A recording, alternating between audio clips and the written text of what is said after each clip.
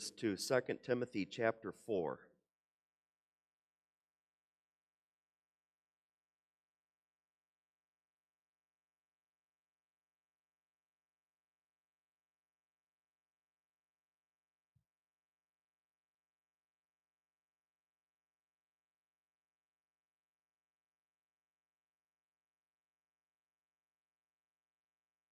Second Timothy chapter 4.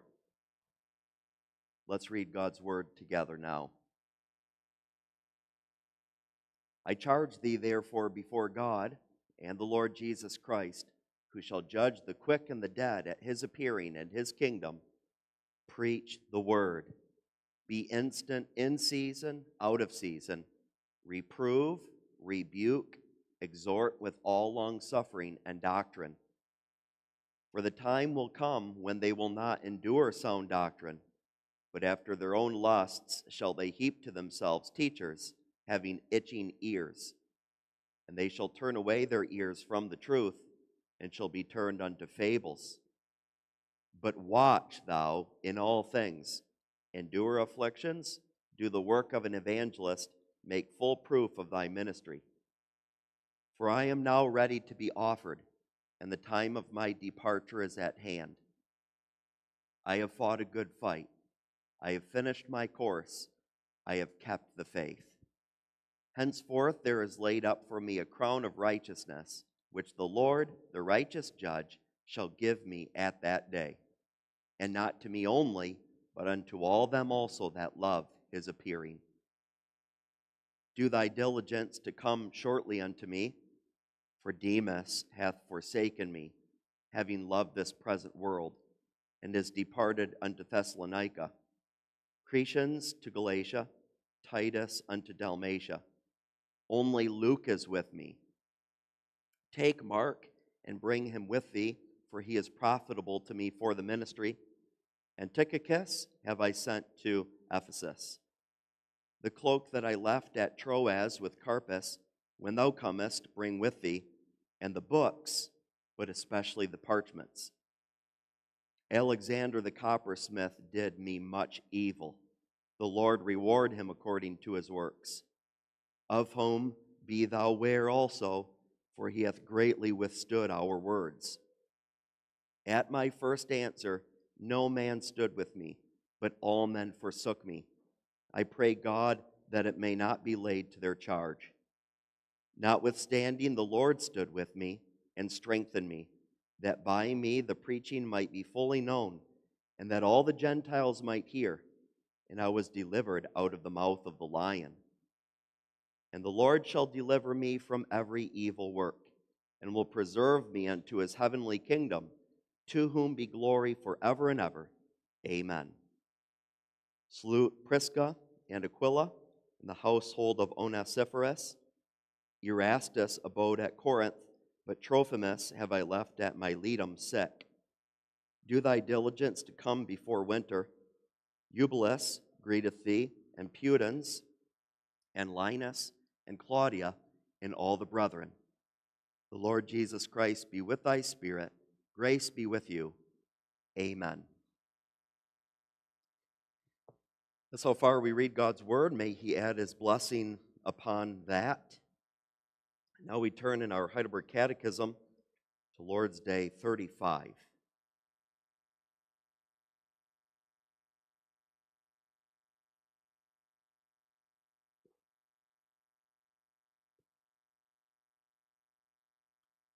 Let us read this faithful summary of the scripture as it explains the second commandment.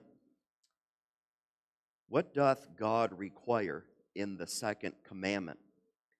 That we in no wise represent God by images, nor worship him in any other way than he has commanded in his word. Are images then not at all to be made?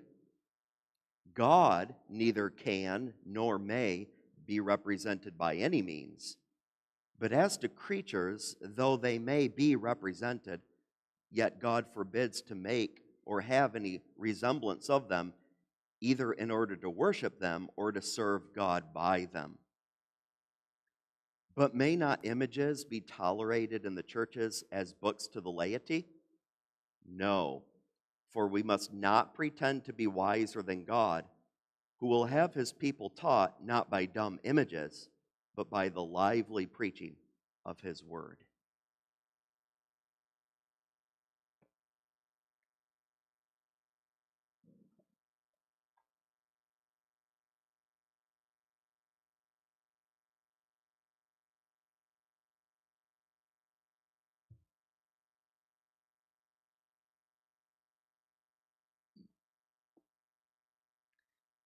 Beloved in the Lord Jesus Christ, have you ever wondered why we do what we do when we come here? Why we have singing, offerings, a sermon, and hear the 10 Commandments and read the Bible and the other elements? Why do we do those things? And especially when you think of the preaching part of the worship service, why a sermon that is consistently 45, 50, or even more minutes than that? A pretty lengthy sermon. Why do we do these things? And maybe you've been approached by someone in your life, maybe multiple times, a visitor, let's say, who's new to Christianity or someone outside of the Reformed and Presbyterian tradition, and they come as a visitor to church and they say afterward, it was really quiet a lot of the time and sort of solemn. I'm not quite used to that. Why do you all go about worship that way? And it's not just when a visitor asks, but we have to know, every one of us, why we worship the way we do. And we're going to get the answer to that this morning. That answer comes out of the second commandment, which addresses these sorts of things. Last time, first commandment, whom we worship. This morning, second commandment, which has to do with how we worship that whom. How we worship God. The second commandment and our worship, then. That's the big picture this morning. Let's consider, first of all, the principle, and then second, the practice, and then third, the theology. The principle, the practice, and the theology. There is a principle in the second commandment, and it is this: we must worship God only as He's commanded us to do it. We may not worship God in any other way than He has commanded us to do so in His Word. When you hear the second commandment in church, and then when you hear that principle that I just stated, perhaps you wonder, what are the dots that connect those two? How do we get that principle out of the second commandment? So let me explain that. As you know from listening to the second commandment every single Sunday morning in church, it has to do with graven images or a likeness of something. Let's get that language before us once again.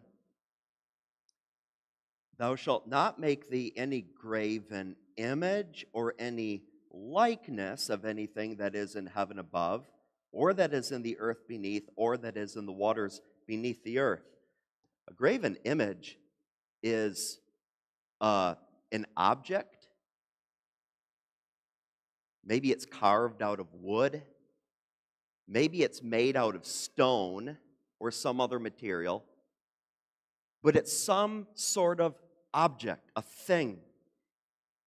One example of a graven image or likeness is that it may be carved out of wood or made of stone of some creature in the earth. And so the second commandment refers to different places that might be found, maybe in the heaven above, so that birds that fly in the sky, or the sun, moon, and stars in outer space, maybe an object is made, a representation of one of them. Commandment talks about in the earth, maybe it's a four-footed beast like a leopard or a cheetah or a bear, and an object is made that looks like one of those. Or, says the commandment, in the waters under the earth, a fish, a blue whale, and you make an object that looks like that. Now, about creatures, about those things, we have to be clear. The second commandment does not forbid making a graven image or a likeness of a creature, period. It's not as if you have a statue of a bear or a picture of a beautiful bird or something like that, that's wrong all in of itself. Of course not. But what the commandment does forbid is that some graven image or likeness of a creature should be made, and that we would use that to worship God. Through that thing that we would worship God, or that we would worship the thing itself, which is why the Catechism carefully says, question 97, are images then not at all to be made? And then the second sentence, as to creatures, though they may be represented, yet God forbids to make or have any resemblance of them, either in order to worship them or to serve God by them. But when it comes to God Himself, and let's include in this category Jesus Christ, never, under any circumstances, may a graven image or a likeness be made seeking to resemble them. So, the question and answer 97 says, are images then not at all to be made? And then right away it comes out, God neither can nor may be represented by any means. A painting or a picture somehow depicting God, a little replica of Jesus in one's living room, a crucifix of Jesus' body hanging on a cross which is nailed to some wall in a church, or what might hit a little closer to home, a movie, which is popular nowadays and has been for some years, movies that show Jesus' passion and suffering. All of those things seeking to represent or have a likeness of God or of Jesus Christ are wrong, period. They're sin. That's what the commandment forbids. And as the Catechism says, you just can't. It's impossible to try to put God or our Savior into a book with a picture or a movie or a statue or replica or the such. And it may not be done. But what you can already begin to hear, I hope, is that the commandment has to do with the way in which we worship.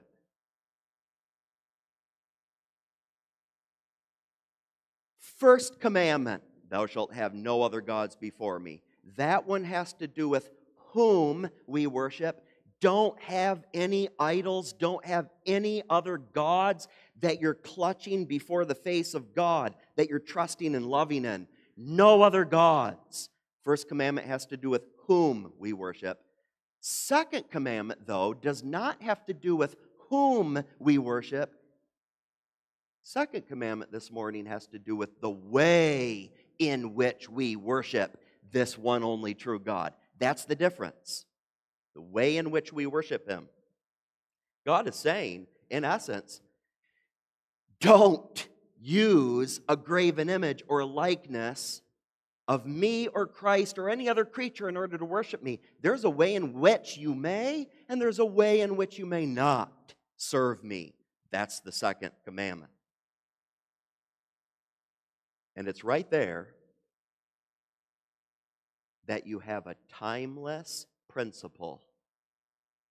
The Lord is very concerned with how we worship Him. You see, beloved, the second commandment is not merely about graven images and making likenesses of things. If that's all the sermon was about this morning, and that's all the second commandment concerned, well, then you'd leave church and say, well, that didn't really have a whole lot of relevance to our lives because I don't have a crucifix here in church and I don't have a little replica of Jesus in my living room, and I can't think of the last time I've seen a movie of the Passion of Jesus, so it doesn't really apply to me. But that's not all the second commandment is about.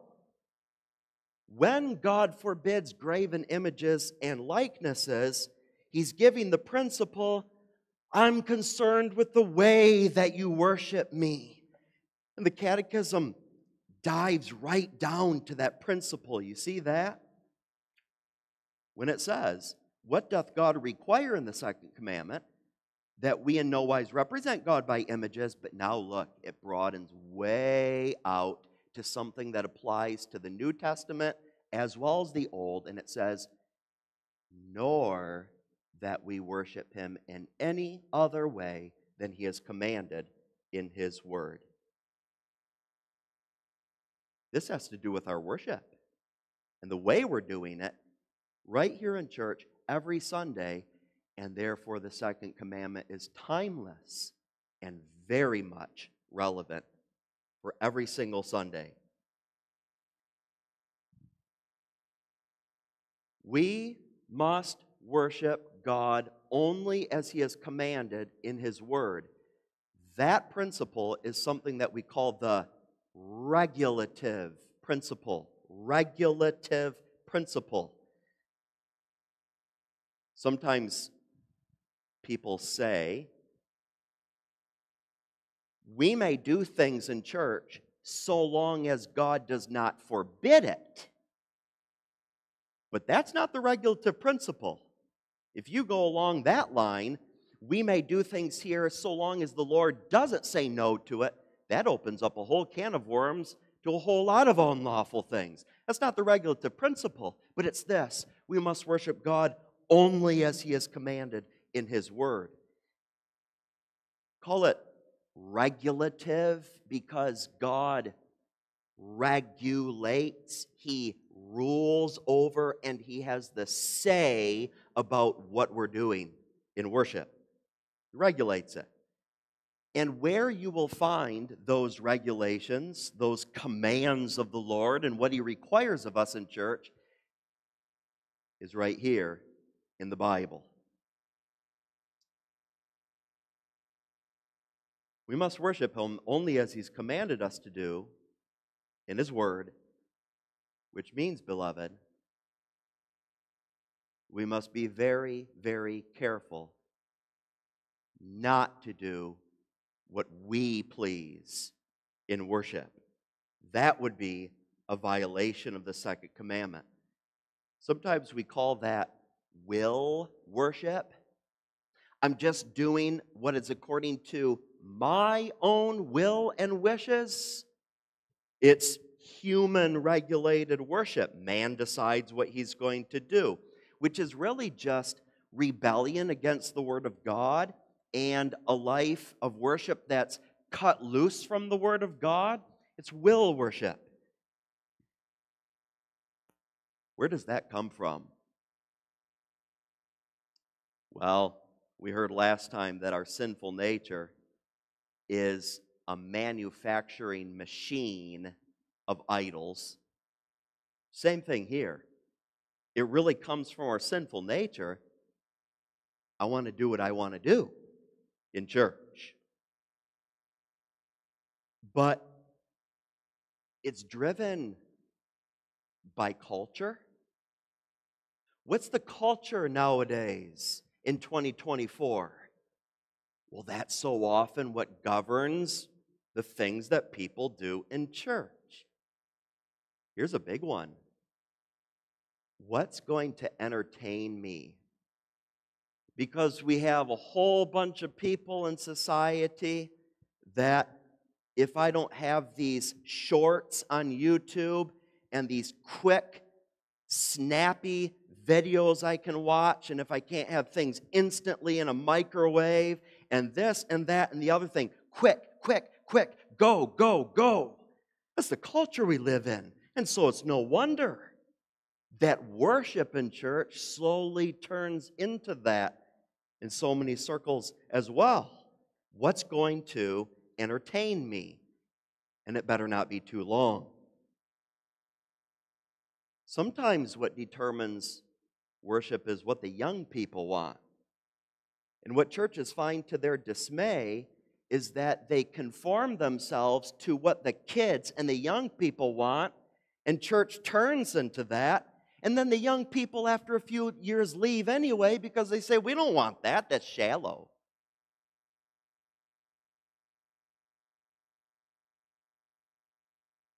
And sometimes it's just mere tradition.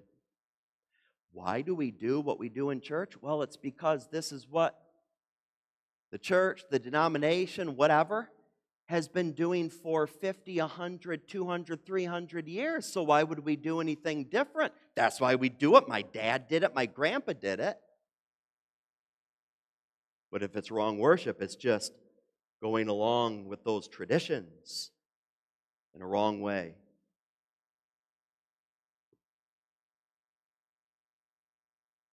The Bible gives an example, many examples of this. One of them is Cain.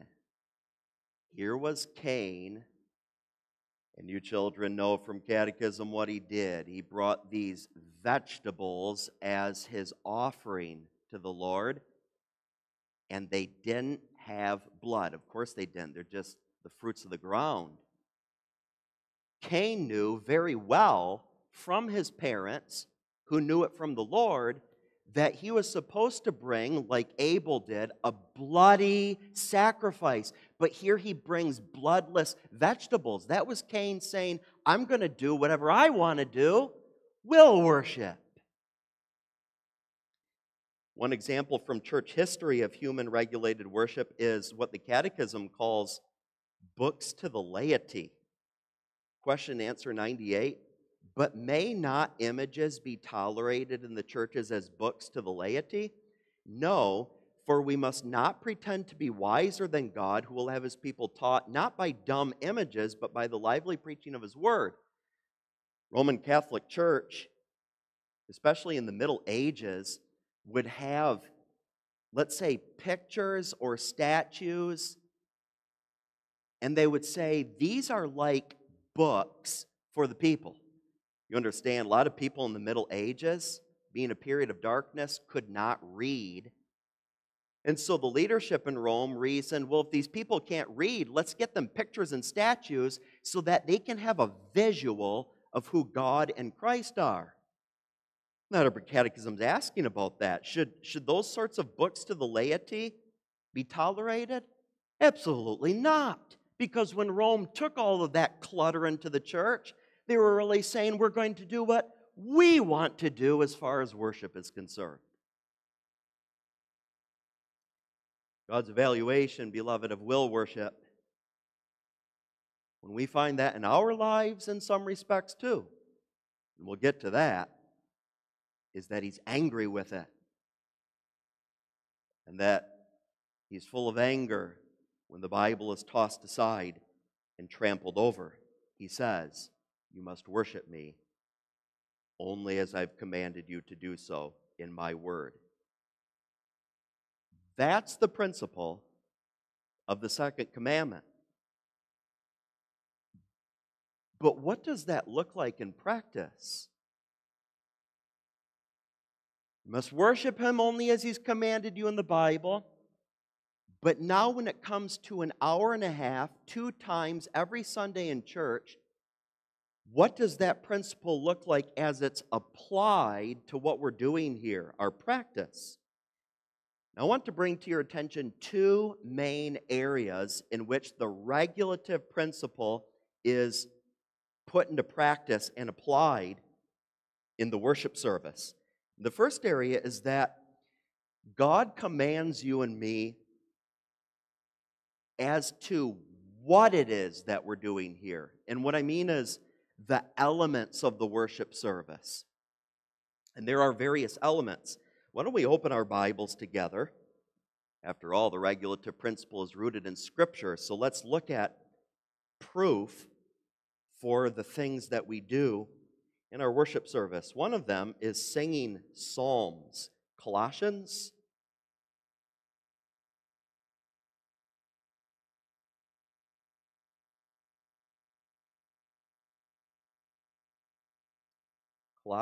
chapter 3, verse 16, which concerns singing and its importance. Let the word of Christ dwell in you richly in all wisdom, teaching and admonishing one another in psalms and hymns and spiritual songs, singing with grace in your hearts to the Lord. So we have singing in church. 1 Timothy chapter 2. A few books over.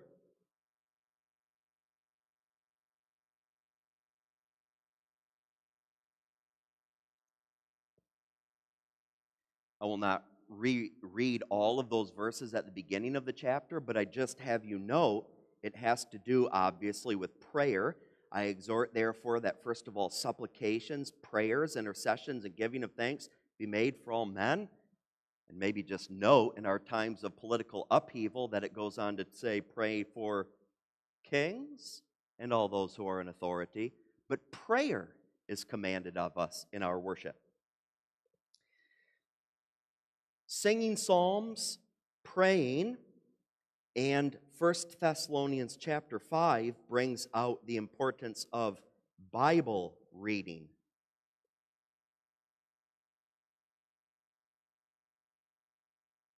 1 Thessalonians 5, verse 27.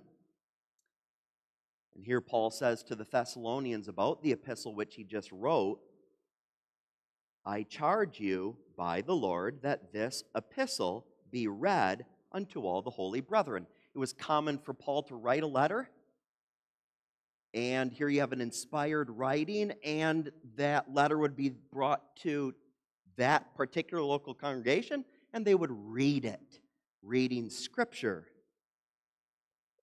And besides singing psalms, prayer, reading the Bible, there are also two sacraments. One of them is found in Matthew 28.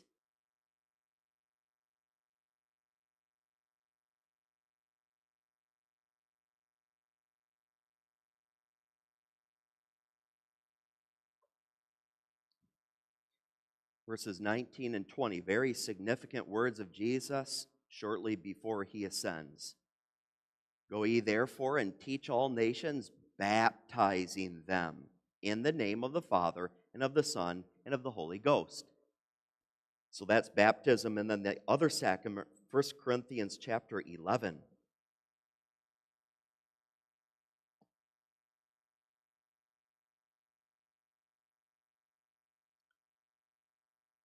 And here again, I'll just let you scan verse 23 and following.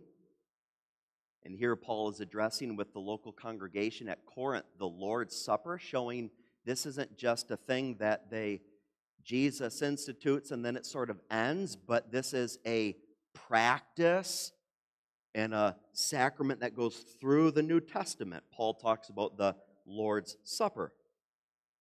And then there's the element of offerings in our worship. 1 Corinthians, a few chapters over, chapter 16.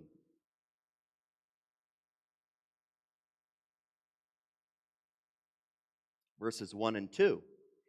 Now concerning the collection for the saints, as I have given order to the churches of Galatia, even so do ye, upon the first day of the week, let every one of you lay by him in store, as God hath prospered him, that there be no gatherings when I come. All those elements, God says, I command you to have in your worship, regulative principle. But if you've been paying attention to that list, you see that there's been so far one glaring omission, and that's the preaching. 2 Timothy chapter 4, passage we read. And here, beloved, we really come to the very heart of the worship service. This is the center of all the other elements of the worship. They're all important, but this is at the center. So Paul says to young pastor Timothy in the first 2 verses of chapter 4, I charge thee therefore before God and the Lord Jesus Christ, who shall judge the quick and the dead at his appearing in his kingdom, preach the word. Be instant, in season, out of season. Reprove, rebuke, exhort with all longsuffering and doctrine. Congregation, so important is the preaching of the gospel. That's one element out of all of them that the Heidelberg Catechism explicitly mentions. Did you notice that? Answer 98. When it's talking about books to the laity, it says, God will have his people taught not by dumb images, but by the lively preaching of his word. It's like the Catechism is saying, out of all the different things you do in worship, this is the one thing we're going to call attention to because it's at the very heart. Even from an architectural point of view, if someone just randomly popped into our church that was not even familiar with Reformed churches, and you asked that person, when they came into the sanctuary, what was maybe the main thing that you noticed when you walked down that middle aisle? Chances are they would say, well, what struck me is that there's a pulpit right smack dab in the middle of the platform. So whatever you do behind that pulpit must be the main thing at your worship service. And you would tell that person not familiar with us, that's exactly right. Even from an architectural point of view, main piece of furniture here, because this is the main thing that happens. That's why we don't have little stories and a few jokes or a short sermon, but a thorough explanation of God's truth and gospel. It's God's wisdom to have us taught by the preaching of the gospel. That's all we need, and that's all we could ever want. What a glorious thing God has been given. You don't have to turn here, but for example, Isaiah chapter 6, verses 1 through 3. In the year that King Uzziah died, I saw also the Lord sitting upon a throne, high and lifted up, and his train filled the temple. Above it stood the seraphims. Each one had 6 wings. With twain he covered his face, and with twain he covered his feet, and with twain he did fly. And one cried unto another and said, Holy, holy, holy is the Lord of hosts. The whole earth is full of his glory. How could you ever put that into a book, in a painting on a page? How could you ever visualize that in some sort of statue? Our God is holy, holy, holy, and he meant for himself to be preached in all of his glory and majesty as the great God that he is. That's his will. Or what about Revelation chapter 1, starting at verse 13? And in the midst of the 7 candlesticks, one like unto the Son of Man, Jesus Christ, clothed with a garment down to the foot, and girt about the paps with a golden girdle. His head and his hairs were white like wool, as white as snow, and his eyes were as a flame of fire, and his feet like unto fine brass, as if they burned in a furnace, and his voice as the sound of many waters. And he had in his right hand 7 stars, and out of his mouth went a sharp 2-edged sword, and his countenance was as the sun shineth in his strength. And when I saw him, I fell at his feet as dead. And he laid his right hand upon me, saying, Fear not, I am the first and the last. How in the world do you ever try to portray that on a screen or in some object? It can't be. The Lord meant for a passage like that to show the glory and majesty of Jesus Christ in the preaching. That's His wisdom. And to have that good news of who our Savior is and what He's done for us at that accursed cross preached. What more could we want? That's how He shows us His glory and salvation. Big point here. We must worship God only as He's commanded us. How do you put that into practice? Number one, by having certain elements in your worship service, including and at the heart of which is the preaching. But the second area in which we put the regulative principle into practice in our worship, besides those specific elements that God has commanded of us, is how, really in our heart now, we're doing those things. His command touches upon that too. We must worship Him, beloved, and I must too, sincerely.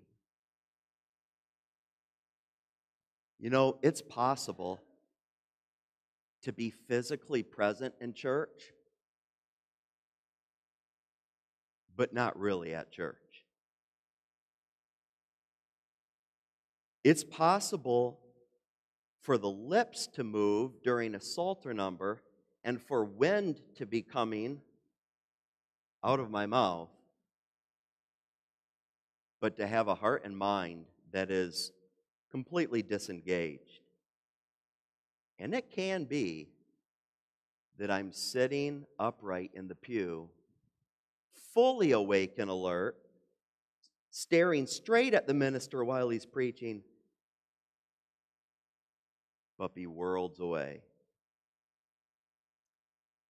And maybe even to come to church and say the Apostles' Creed and listen to the sermon politely and do the singing and all of those things,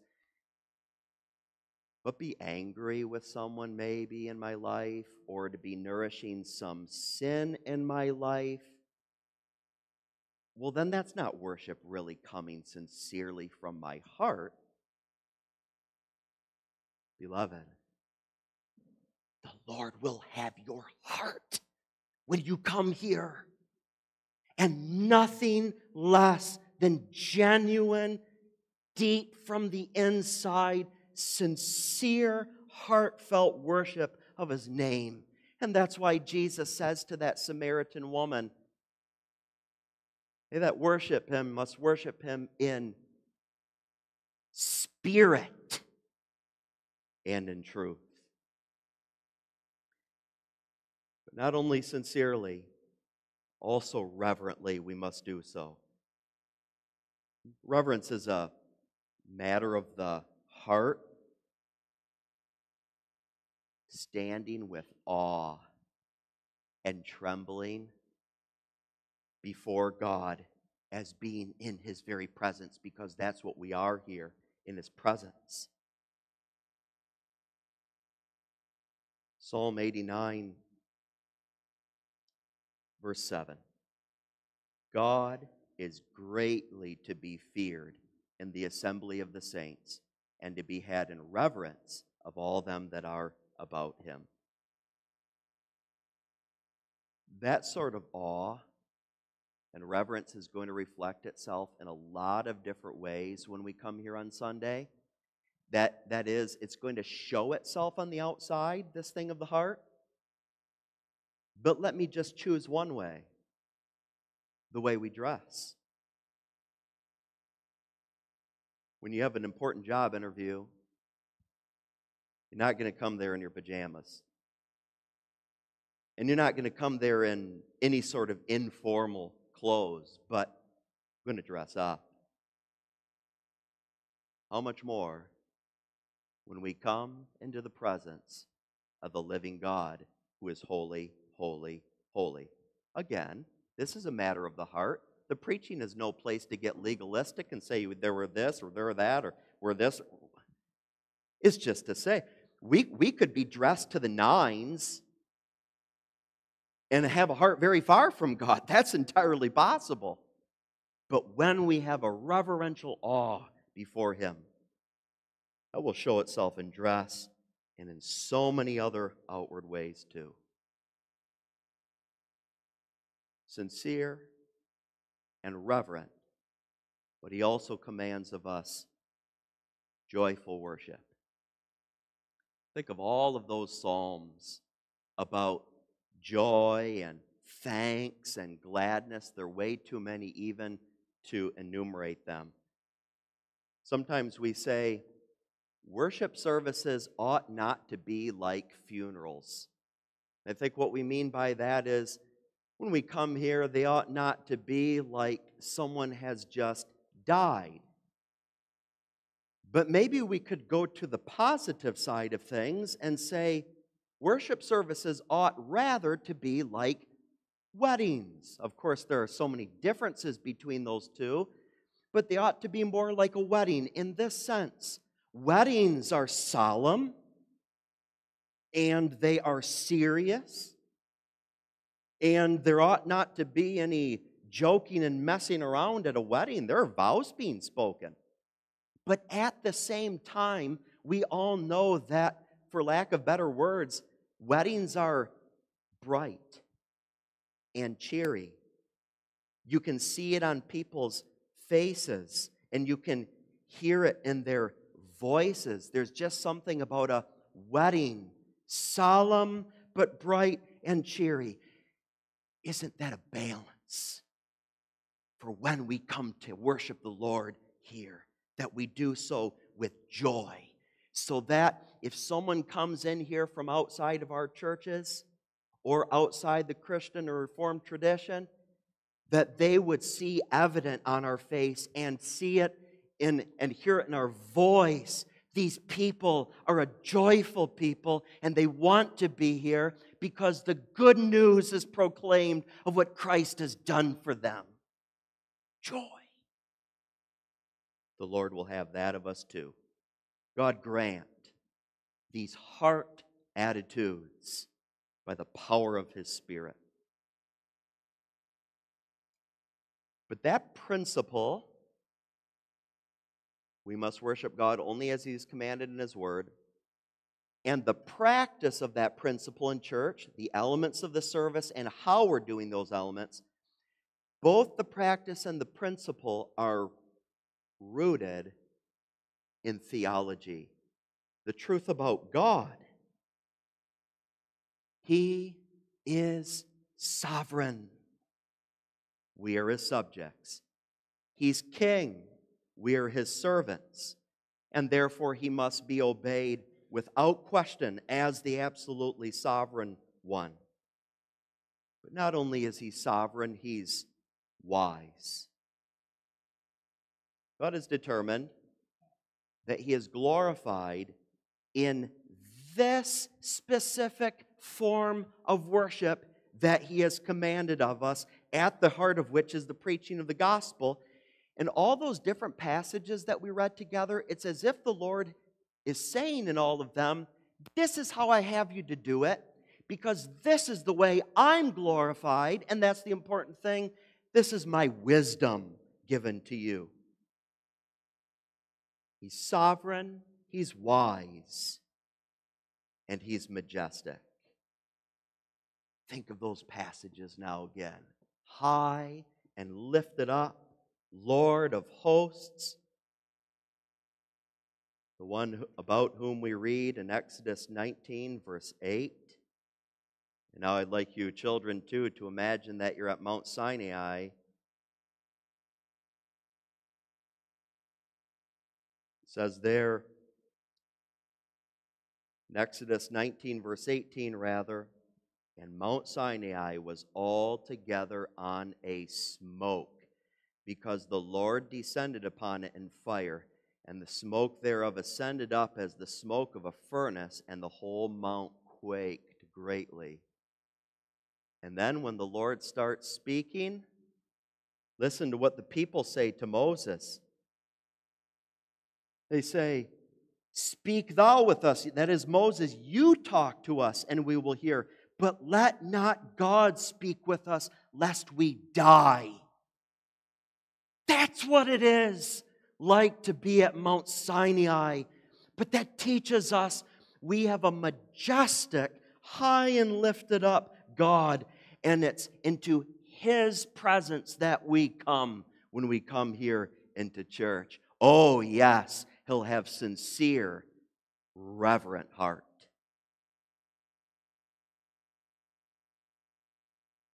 But besides sovereign and wise and majestic, He's also our covenant friend. And this goes back to what we heard last time, Exodus 20, verse 2. He brought them out of the house of bondage. Remember what we said? That implies He brought His people into His own house. And that's what He's done for you too in Jesus Christ. He's brought you into His house and brought you nigh unto Himself by the blood of Jesus Christ. We're His children. We're His friend servants. And He says, now, I've brought you in.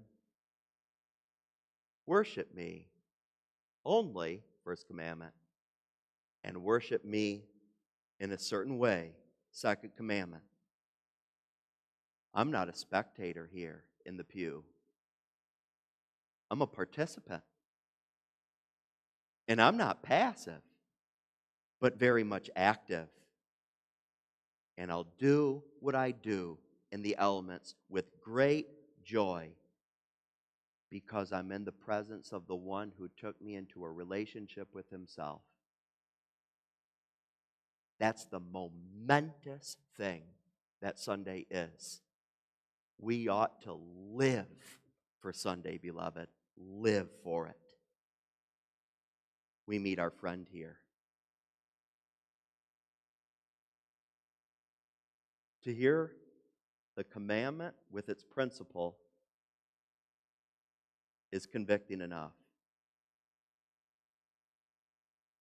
But then to hear about how all of that's rooted in theology and the truth about God, that's a pinprick, not a pinprick. That's a stab, even more. Because now I realize, maybe more than ever, He's sovereign and wise, but how often, with the way my heart is when I come to church, have I not thought I know better than Him? And He's majestic, but how often have I not, in my mind and heart, made an image of Him when I came here angry or frustrated or with some sin in my heart, and I really just dragged Him in my own mind out of heaven, and I made something of Him that He's not? And He's my covenant friend. But how often didn't I wake up on Sunday morning and think it was just a chore and an obligation to come to church? You see, congregation, we're all guilty of will worship. And how far our practice departs from principle. The Lord's angry with sin, and He must punish it. And that's why I'm so thankful that the centerpiece of the worship service is gospel preaching. Let us repent and let us look in faith to that one cross at which is the very heart of the good news. In his blood and in his wounds, there's comfort and peace, trembling sinner, for you who look to him in true faith. And on the basis of what he did there, there's forgiveness for sin. Forgiveness. And in that cross, there's power to go in your life on the Sabbath day and to begin to obey this second commandment in heart and life, worshiping God as he commands. Amen. Father in heaven, our sin is great, every single one of us. Even when we seek to go about one of the holiest activities, really the holiest activity of this life, is worshiping before thy very face here. And so we're thankful for that forgiveness of sins in Christ's blood. We pray for that, Father. And we ask that thou wilt give to us a strength that we do not have in ourselves. Strengthen us from on high to begin. We know that it's just in a small way, but that we may begin to worship thee in spirit and truth. For Jesus' sake we pray. Amen.